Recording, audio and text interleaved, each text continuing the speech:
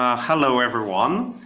I hope you can listen to me in good conditions. My name is François Berger. I'm the Executive Director for LTIIA, and on behalf of Carbone for LTIIA, Guggenheim, and Meridiam, I welcome you to this webinar on climate challenges and risk and opportunities for infrastructure investors.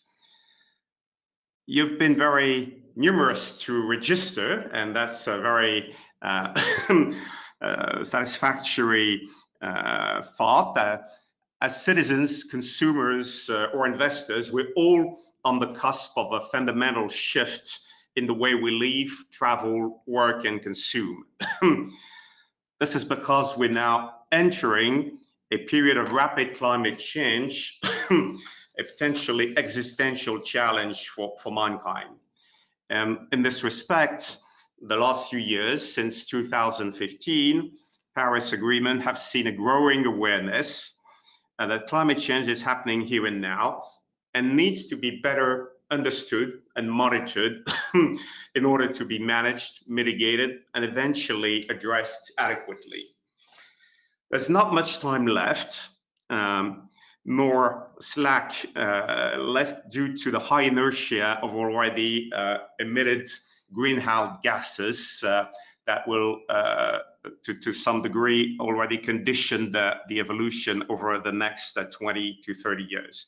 And we may already be off track the required trajectory specified by the Paris Accord.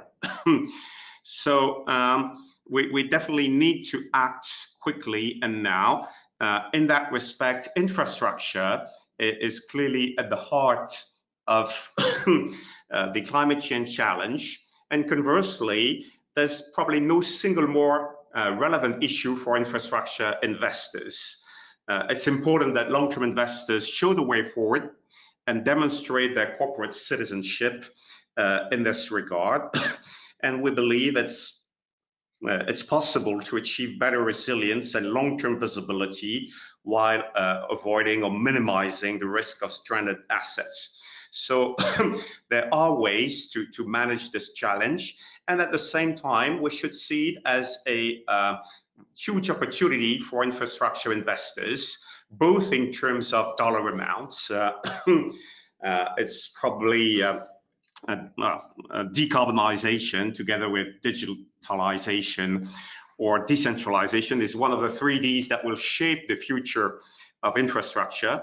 And at the same time, it offers investors with an opportunity to improve the image of private sector at a time where there are growing challenges from the civil society and public opinion regarding private sector participation on infrastructure.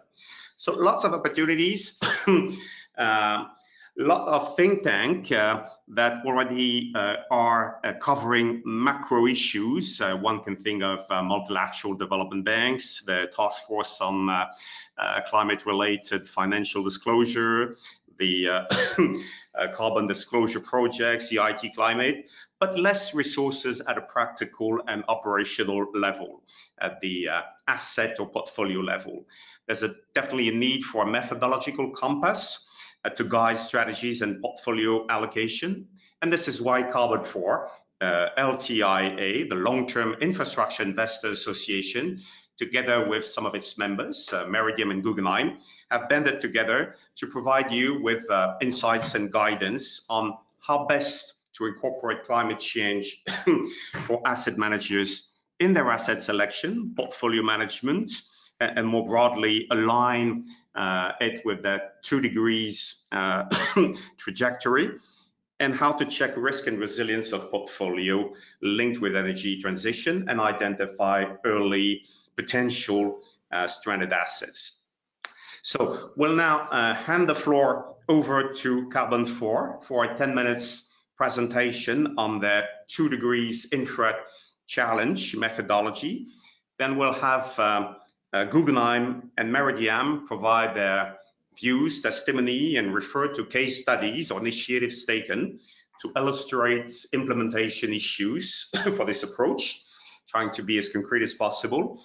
and we'll keep the last half, 25 minutes, to discuss questions from the audience. So I would invite you during the course of the presentation to start registering with questions on the chat that has been made available as part of the website.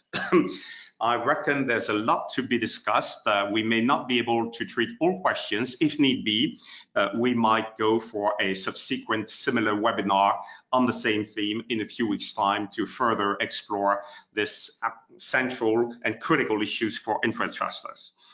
So with that, I'll hand it over to Juliette and Carbone 4 to start with their presentation. Over to you. Many thanks, François. Can everyone hear me well? Just some, okay, yes, perfect, thank you. So my name is Juliette, I'm a manager at Carbone 4, and we are really happy to have organized this webinar in partnership with LTIIA on the topic of infrastructure and climate change, because we truly believe that this topic is going to become high on the agenda for both public and private actors, and not only for the financial sector. Before discussing our topic of the day, a few words about Carbone 4. So we are the top French consulting firm on energy transition and climate-related issues. For the past 11 years, we have helped our partners and clients to integrate climate-related risks and opportunities within the strategy to pave the way for both carbon neutrality and a resilient economy.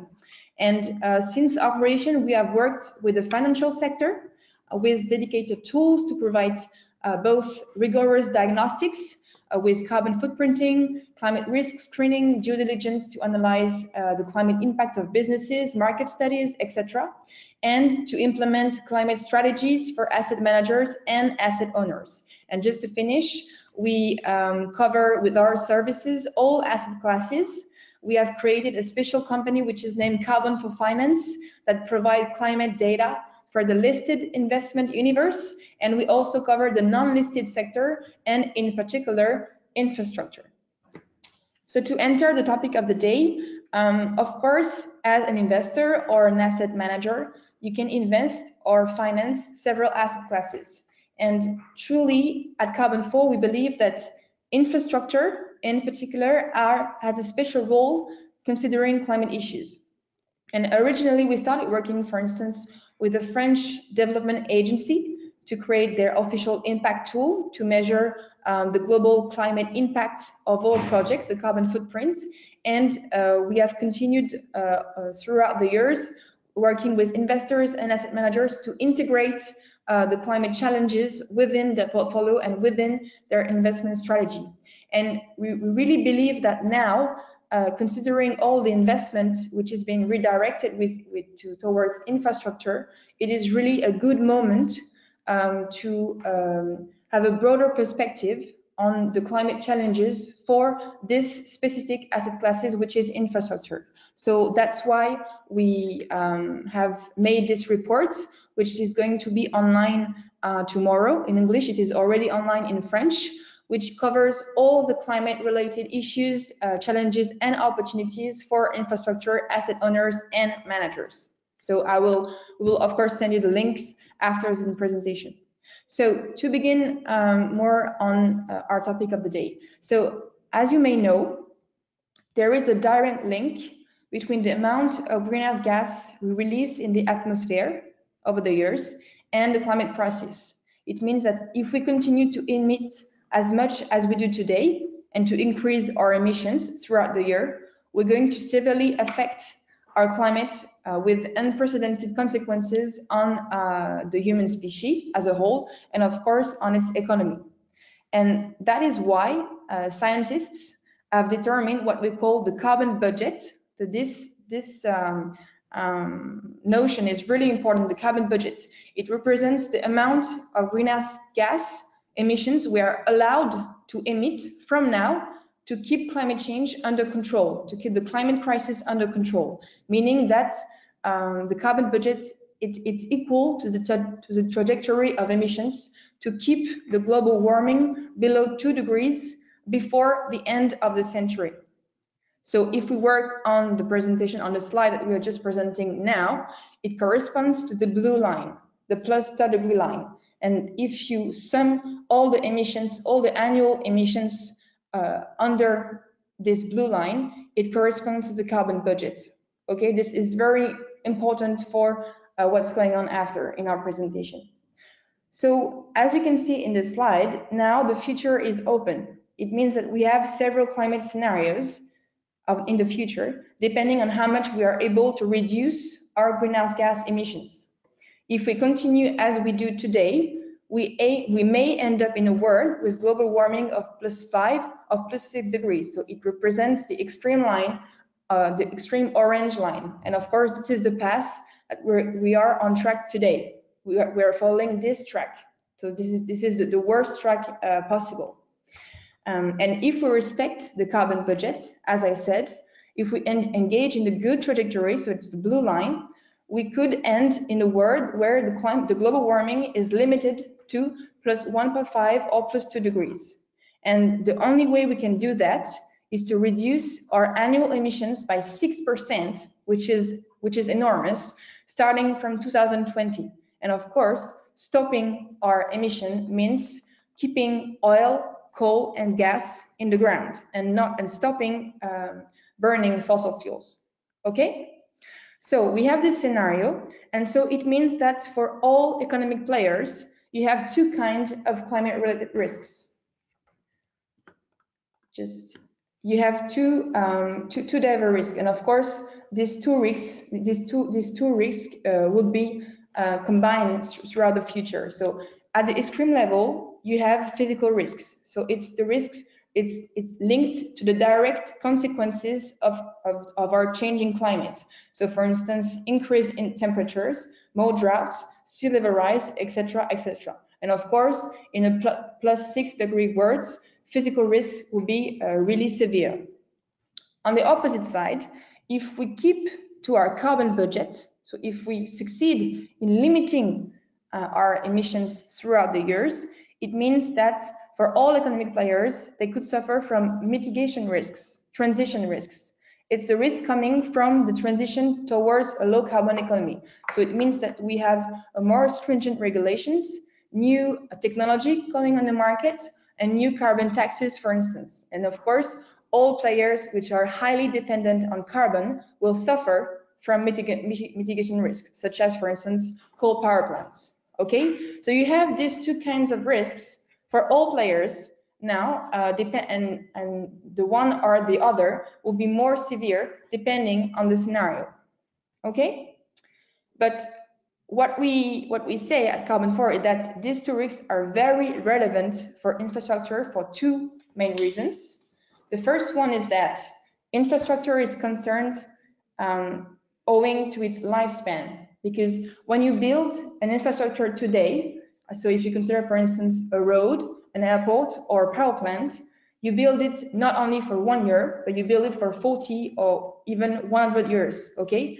So when you decide to build a new infrastructure today, you create what we can call locked-in emissions. So it's the CO2 emissions that the infrastructure will emit throughout its lifetime. So that's why that's the first reason why infrastructure is really linked to climate change. It's because it's a long-lasting asset, and it will emit emissions throughout its lifetimes. Okay, so it's really important to understand that you don't only have to consider emissions today, but also through the lifetime of the infrastructure. And the second reason is that infrastructures are physical assets. The revenue it generates depends on its physical integrity. So if infrastructure are severely damaged, for instance, because of climate change consequences, then of course it can create great financial losses. Okay, so that's the two reasons why infrastructure are really linked to climate change. So if we keep that in mind, and I'm going to go to the next slide, why do we have called our webinar the elephant in the room? And I will invite you to really consider the orange text line, which is written at the top of this slide. It's a study from the International Energy Agency. It says that existing infrastructures embed 95% of the carbon budget to remain below 2 degrees. What it means is that if we stop building any infrastructure from now on, if you just consider the existing infrastructure and the emissions that will generate over the lifetime, we already consume our carbon budget to keep global warming below +2 degrees. That's why we call the elephant in the room, okay? So if you're an investor or an asset manager, it draws 3 simple conclusions. We will need to close some infrastructure before the end of their economic lifetime if we are serious about climate change, okay? So for instance, coal power plants, some will need to shut down, but even very highly carbon dependent infrastructure may be needed to close and to shut before its economical lifetime. That's the first conclusion. The second conclusion is that if we decide to keep existing highly dependent on carbon infrastructure, then we need to really improve the carbon performance, okay? So it means, for instance, for an airport, we need to reduce drastically CO2 emissions per traveling person. And the third conclusion is that all new investment needs to be 100% aligned with the 2-degree trajectory. And we need to work on these 3 pillars to build the energy transition we need. And I will pass now the presentation to my colleague, Alexandre Joly. Okay, hi everyone. So I'm going to be quick, but just to illustrate what Juliette has said, we're going to take a business example, a specific case, airports. So you all know them because they are quite profitable and also very present in all your portfolios. But about climate change, the story is different. So we're going to look at the 2 risks. First one is about mitigation.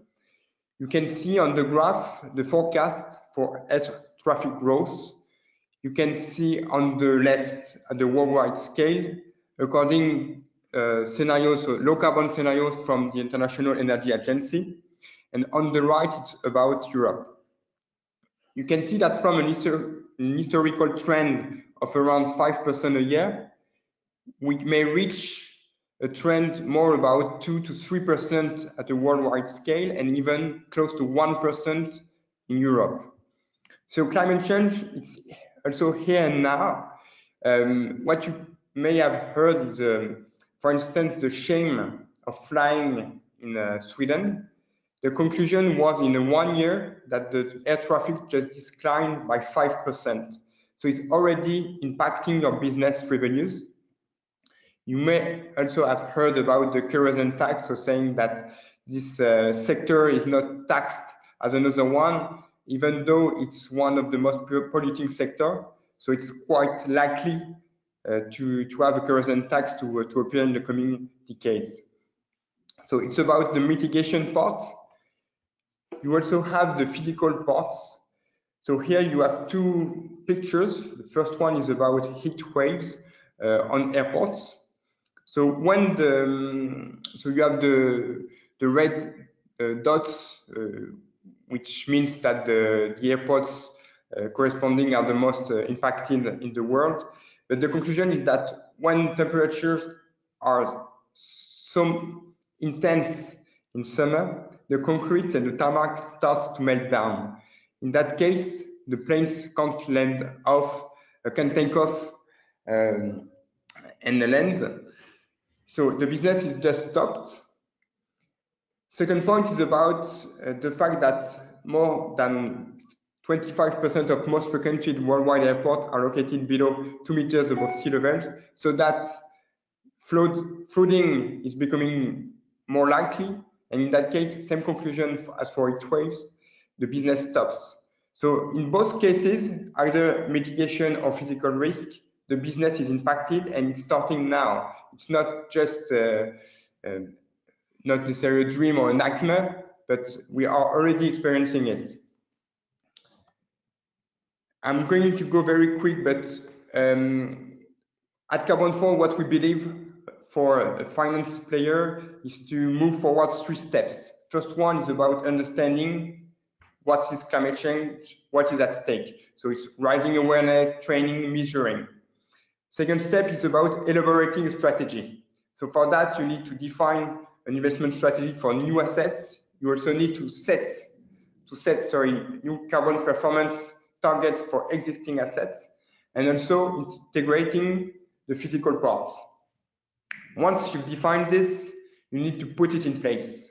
It's about due diligence as for carbon, but also as business strategy, because as we've seen, climate is now part of the strategy of an asset. You also need to put action plan to monitor the carbon performance of your assets over time. There's also an aspect about reporting. We are working with several players according to their maturity on each of these steps. I'm going to conclude very quickly. It's just about the project, two infrastructure initiative, but the idea is to answer to two main climate challenges. As an investor, how can I say that my portfolio is aligned to a 2-degree trajectory? For instance, if in my portfolio I have 1 airport and 3 wind farms, is this portfolio aligned with the 2 trajectory? Am I serious about climate change? So that's the answer we're providing by developing a methodology and a tool. We're also answering the second question, the second risk, which is how risky is my portfolio according to the typology of the assets, but also about the geography of my assets. So that's what we are at the moment creating and developing. So yes, so that's the conclusion about what we are working on at the moment, answering these 2 climate change challenges. Sorry. Yes, François, you want to take the lead? Yeah, no, I just wanted to thank Juliette and Alexandre for this general presentation. We'll have the opportunity in a few moments to get a bit deeper into some of the aspects or issues that you mentioned synthetically. But right now, I suggest we move over to Jim Pass, who's joining us from the US, from Guggenheim Foundation. Jim, can you hear us? And please feel free to go forward. Yes, as long as, can you hear me? Hello? Yes, we can hear you, Jim. Okay, great. Well, okay, perfect. Well, thank you very much for participating today. And from Guggenheim Investments, what I would like to do is briefly talk about our approach, not just about climate change, but also how we have focused on sustainability and how that applies to infrastructure.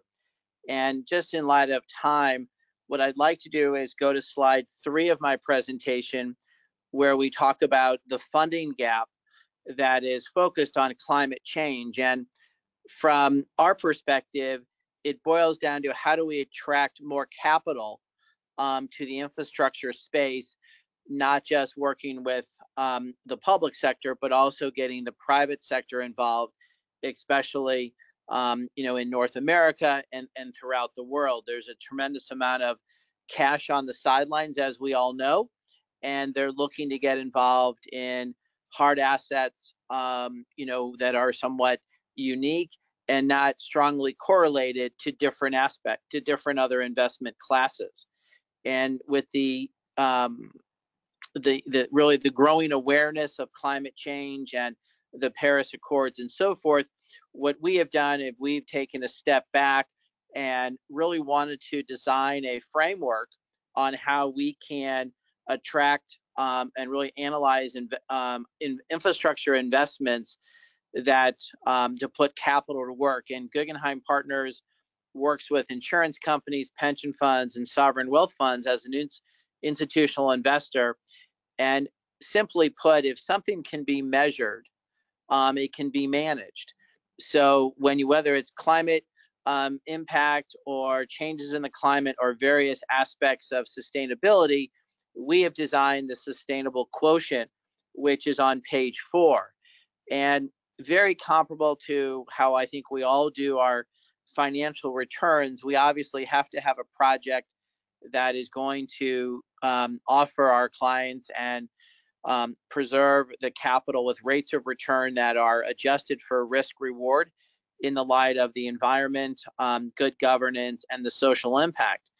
And so what we've done is we have a metrics for each of the quadrants that I described, and it can be applied for greenfield projects as well as brownfield. Typically, we like to get involved as early as possible when it's a greenfield project. But obviously, this concept is really trying to apply the traditional financial analysis from a balance sheet perspective, from the generation of income and so forth, and design a program or design a project that also takes into consideration, how one is going to manage the program or manage the project. Are we respecting really the natural capital that is offered to us, an infrastructure asset, as well as when we talk about the social impact, we like to focus on really all the stakeholders involved in a project. So not just the off-takers, but also the indigenous people where a project may be, or the local community. And so when you look at the quotient, taking a step back, it's about financial capital, human capital, and ultimately natural capital. And I think it's important that when we're looking at climate and the impact of climate change, it all impacts each one of those, because it's going to add cost. And that is something that we're working through. But it's also important to realize that if we design a project, during a greenfield phase, our goal and our thought is that increased value engineering will then defer or delay deferred maintenance. And so we're not raising more equity, right after a project comes online or so forth. So we really want to take much more a comprehensive approach and take into consideration, the SDGs, the climate change that we're talking about here, and put that into our investment process. And one of our steps doing this was last summer, working with the WWF, we commissioned a report that was done by Stanford University. That is, the cover shot is on page 5. And I don't think this is really a surprise for anybody on the call, but when you're measuring sustainability or you're measuring the impact of climate change, there's a lot of standards that are out there. And rather than converging right now, they're still diverging. And we feel that over the next probably 3 to 5 years, there definitely will be a consolidation of assessments on how an infrastructure asset in particular is reviewed. And we are eagerly awaiting to apply projects on a global basis to the different standards that are out there. And we're trying to, commission a report that we're going to compare 2 greenfield projects and 2 brownfield projects to the various standards. And then based upon that analysis, it is our goal to deploy more capital in the infrastructure space using the results of that study and combining that with our sustainable quotient, so then we can actually design a strategy that's focusing not just on the financial return, but also measuring the impact on the climate, the impact on the natural capital and so forth, as well as what happens to the human capital where a project is. And one of the key aspects of our program at Guggenheim is really we value the really partners in this process. And listed on page 6 are various partners that we're working with as we have refined and keep on evolving the sustainable quotient. Because I think it's important to realize that infrastructure as itself is an evolving asset class, definitely in the United States from an equity perspective. And so we're trying to, make sure that our process and our views of projects evolve with it. And I think, with the explosion of green bonds, with the SDGs, really 2020 was coming up, and with the high profile public forum with the UN, there's just a tremendous amount of momentum that climate is just one aspect, but everything is getting more and more visible and is definitely in the forefront. So we value partnerships on helping us, move this forward. But in really our light time of schedule, I thought that's kind of my remarks, and I'll hand it back to you. Thank you very much, Jim. We'll come back in a moment on some of the issues. Thanks for already for highlighting the need to have a sort of a across the aisle transversal approach as much as possible through partnering in order to push and promote forward this key agenda. Now, let me turn to Meridiam, who's represented by Ginette Borduas, who will tell us about the specific approach that's already been rolled out and implemented on some of Meridiam's project. Over to you.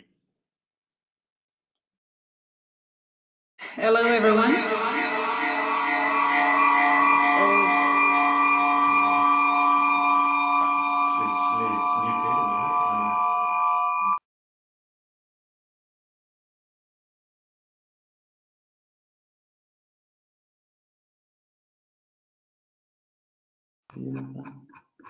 François, are you on 2 computers? Yes, we are. Okay, because you need, if Ginette is talking, she needs to open her mic and you need to shut down yours, because otherwise it will echo like this. But if you shut down your mic and she opens hers, it should work. Okay. Yeah.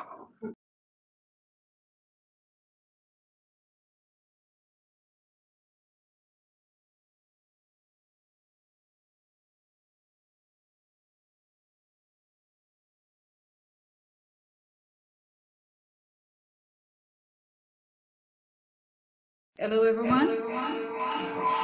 Okay.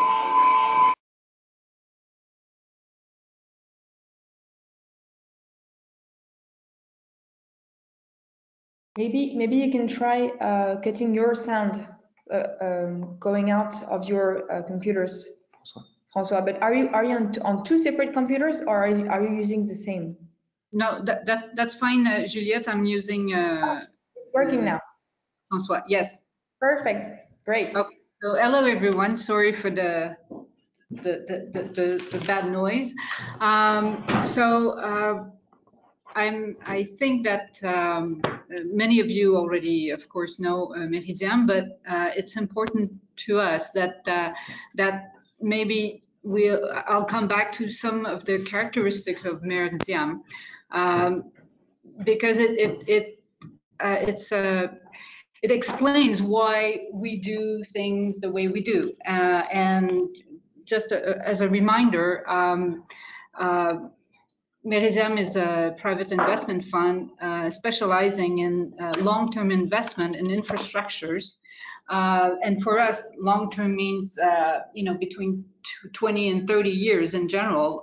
Many investments are greenfield projects. Just a second, we have technical difficulties here. I'm so sorry. Okay, so we'll, can you hear me? I'm sorry.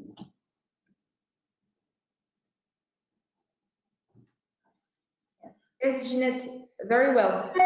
Okay, sorry, thank you. So because of our business model, the fact that we do long-term investment, greenfield projects, public infrastructure as well, it's important to us that we manage climate risks, because like resilience has been at the heart of our preoccupations, of our concerns for since Meridiam was created. And for us, resilience means, is the project justified? So essentiality, is it adaptable, and how anchored it is in a more comprehensive resilience strategy. So these are the first things that we look at when an investment opportunity is presented to us. So our concern about resilience and about climate risk starts when we start looking at an opportunity. Maybe next slide, please. So and we have a comprehensive approach that includes ESG risk management, analysis of our contribution to the Sustainable Development Goals, and management of climate risks. And we call it the impact-oriented business approach. But to make it short, what it all means is that we have developed a set of procedures and tools that help us manage those issues and optimize the positive impacts of our investments. Now, on that page, what you see are the benefits for Merizem to have such a comprehensive approach. But I think that what needs to be remembered is the fact that the first thing for us is that it helps us understand what these risks are and have a common understanding of what needs to be done to manage these risks over time. Next slide, please. So just to explain how we manage these concerns within the investment process, but the asset management process as well. I think that the most important thing to remember is the fact that it's the investment teams themselves that have the responsibility to assess and analyze the ESG risks, including the climate risk. So it's not something it's not a function outside the investment process where people would and ESG specialists would look at how these issues have been looked at. It's more a part of the investment team job to address these issues and to do what it takes to manage these issues properly and to develop a proper ESG, including climate risk strategy, and to make sure that these measures that have been identified during the investment process and this strategy to manage these risks will be passed through to the asset management team when the project or the investment becomes an asset within a certain portfolio. And during the asset management process, the risks will keep being monitored. And again, we have a very hands-on approach on asset management, as we are always represented. We have always board members within the project company. So again, it's the responsibility of the Merizem representative to make sure that these information are collected and shared with the other partners and with the Merizem management. So if we look at in more details at the ESG and SDG approach, we have just to note that our ESG climate risk management and SDG impact procedures are embedded in our certified ISO 9001 system. So that means that it makes it official for everyone and for the investment teams and the asset management teams to be responsible and to take ownership of this process as part of their work to develop a project and to manage a particular project. So for the investment, for the investment process, we have a set of tools and procedures where we look at ESG risks, of course, and we look as well, including the climate risk. But if we focus on climate, we will. I'm told that I have to accelerate. So we have like a proprietary methodology that that was developed with Carbone 4 to help us analyze very early in the development process the energy, carbon, and climate risk of a particular investment opportunity. We also do, of course, annual ESG performance of all assets. And when we reach financial close, we will do a detailed carbon footprint analysis of each new asset in a portfolio. Again, based on a methodology that was developed with Carbone 4 that is consistent with the Proparco's approach. We have also our tailor-made methodology to assess contribution of each asset in terms of sustainable development goals. This methodology was developed last year with the help of a consultant, and it's based on the UN SDGs referential. Although it's it was adapted to Meridiam's business model, and it gives results that are contextualized and that help us manage in the long term our assets.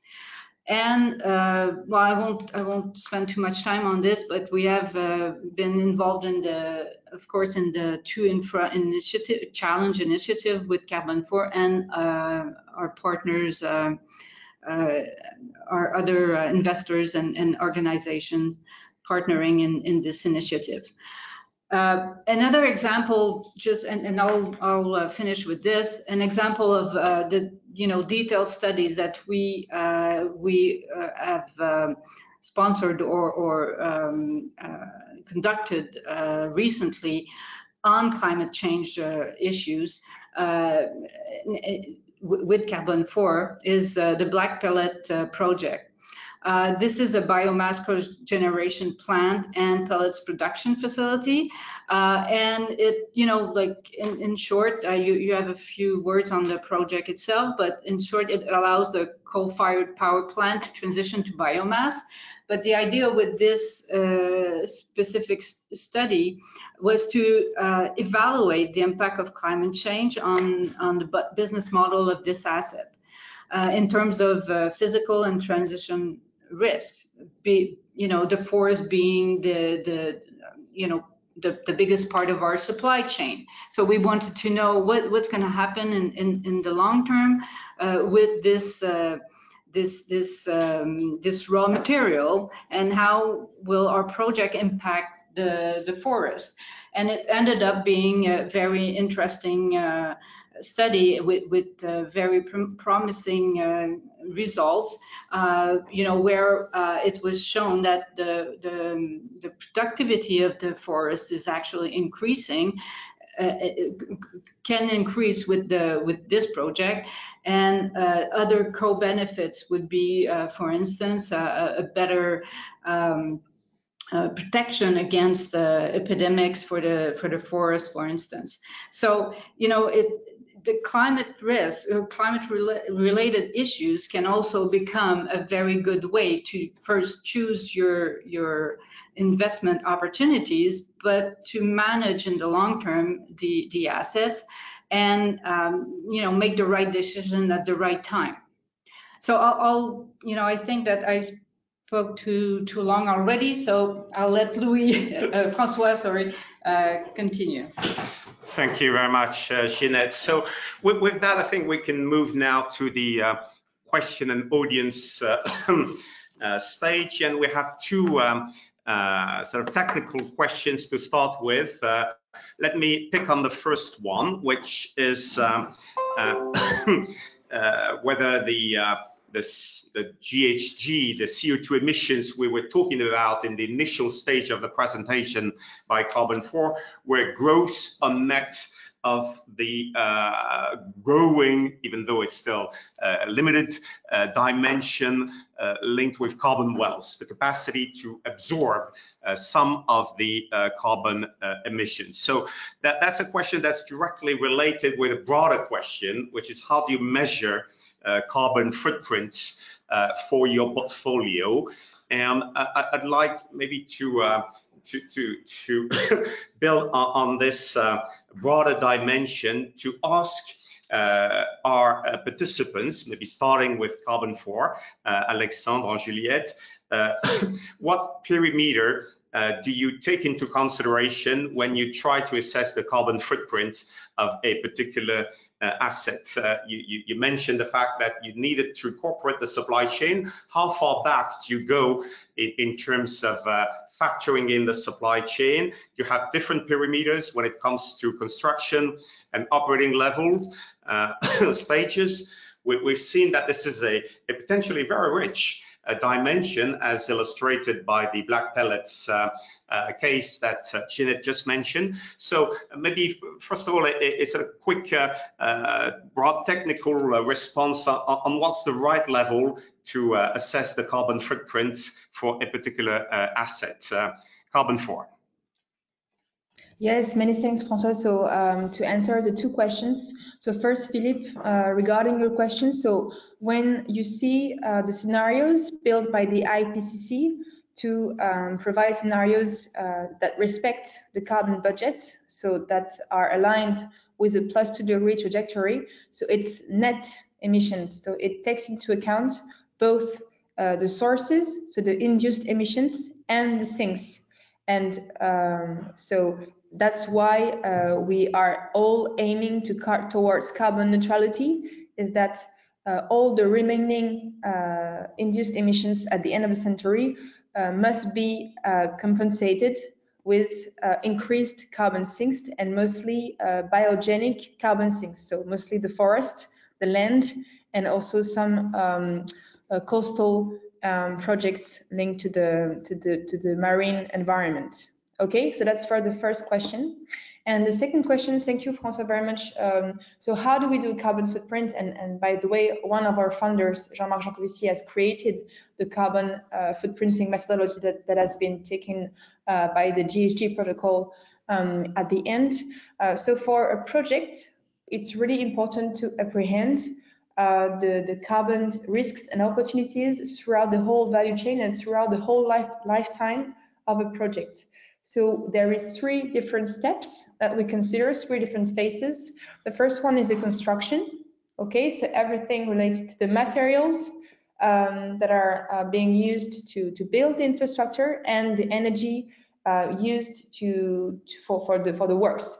And for instance, when you are building a metro, for instance, or a subway, it's very important to take into consideration the energy used to build underground subway, okay, because it is a lot, actually, it can be a lot.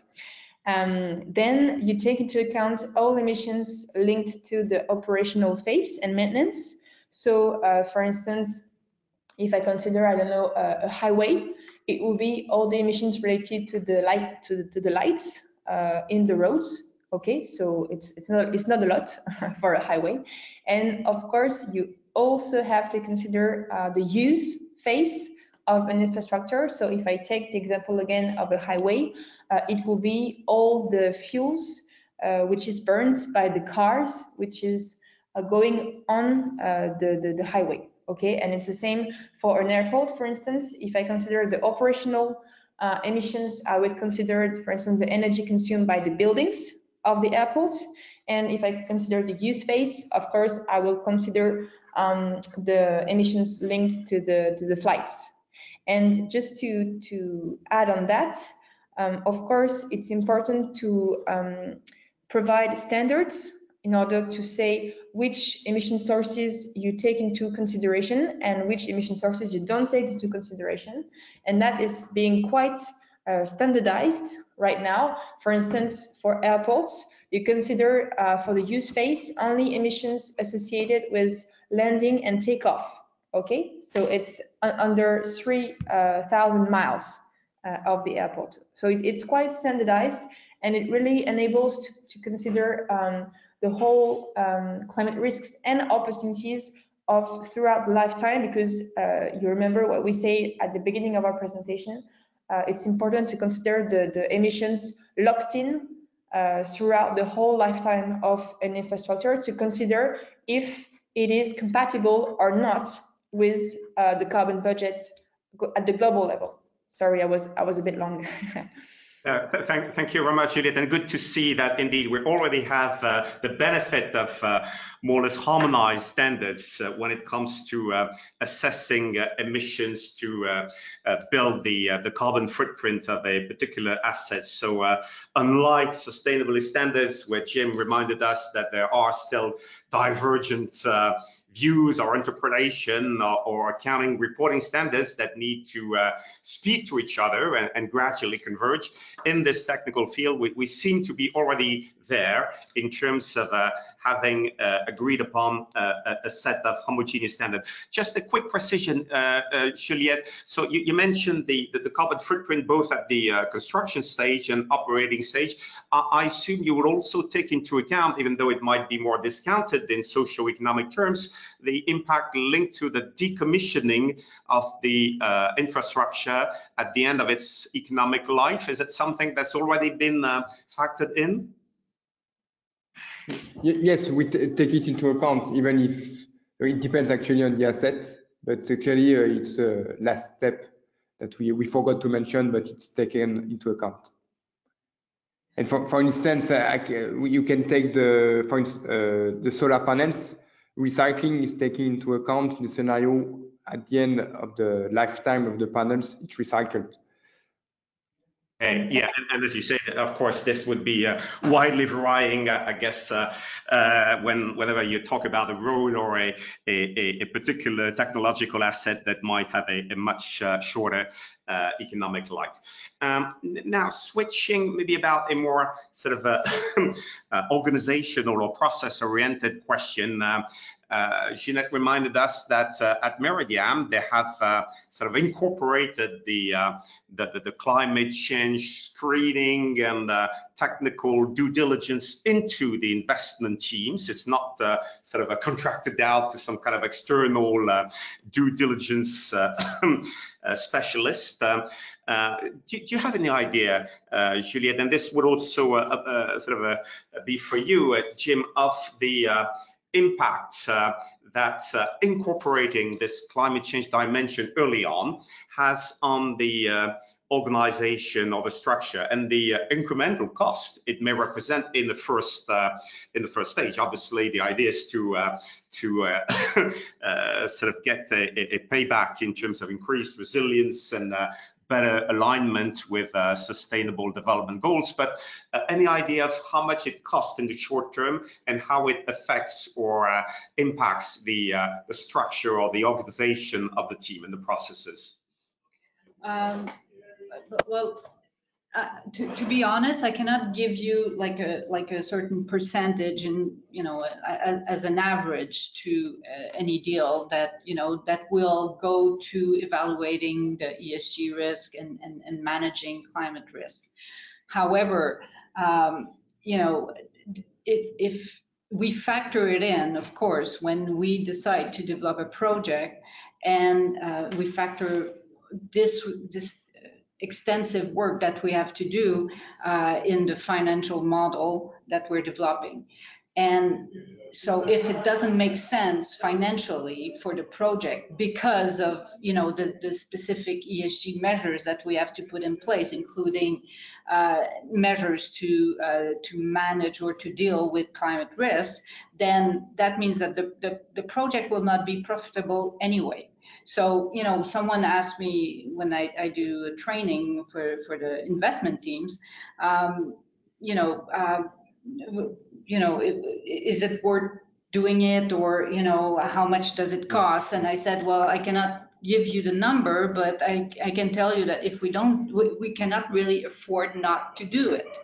And this is the case for Meridiam, of course.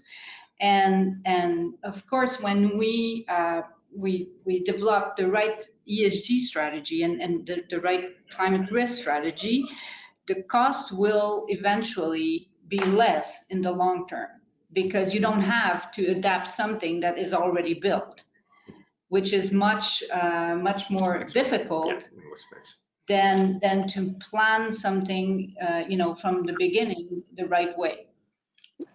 If I may chime in here, I mean, I think that that's really the approach that Guggenheim is taking, and I think that's really where infrastructure is heading, to be honest, is that there's going to be more time designing projects up front than really building a bridge to build the bridge. And I think they're going to we're taking into design, technology, and, you know, as I mentioned earlier, natural capital and human capital. And I think this evolution is just beginning.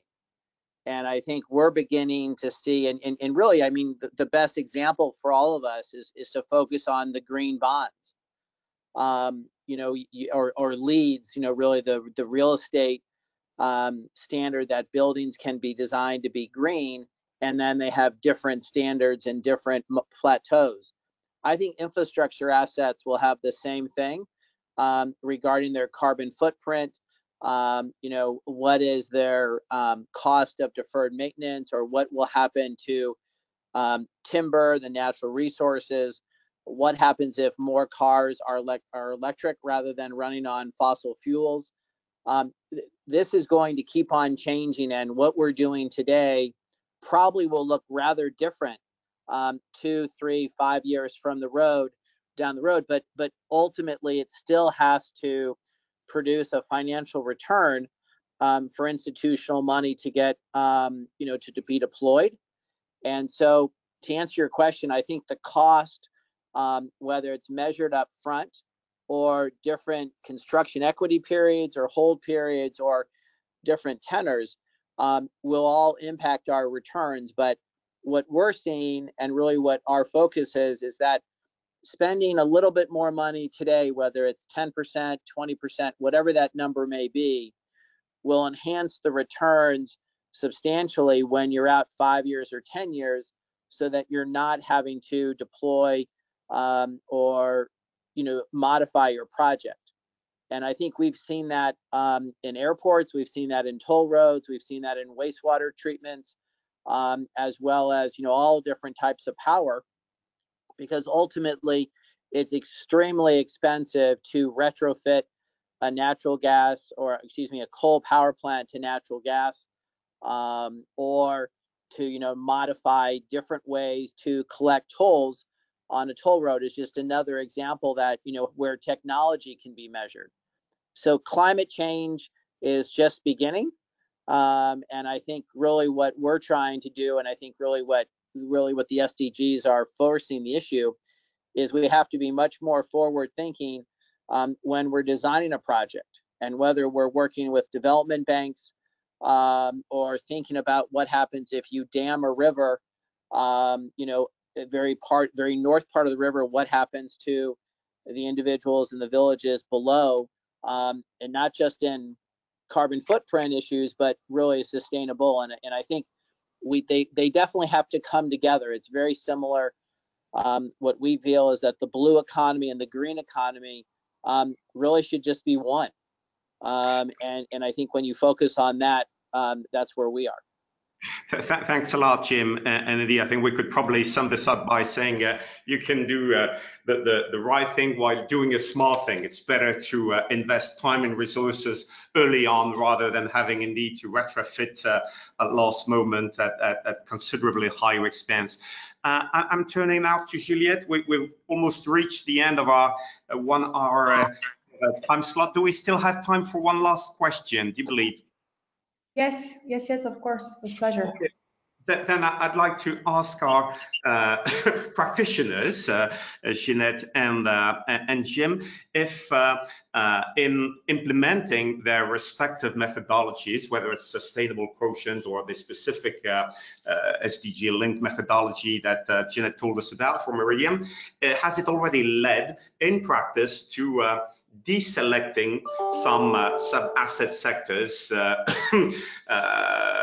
or maybe even in the ones you invested earlier on? I mean, Meridian has been set up 15 years ago now, almost, at a time when the SDG and climate change were not as prevalent as they're now. When you look back at this portfolio and you apply the new sort of screening methodology, would that potentially lead you to divest or get out of some of your earlier investments, Jeanette?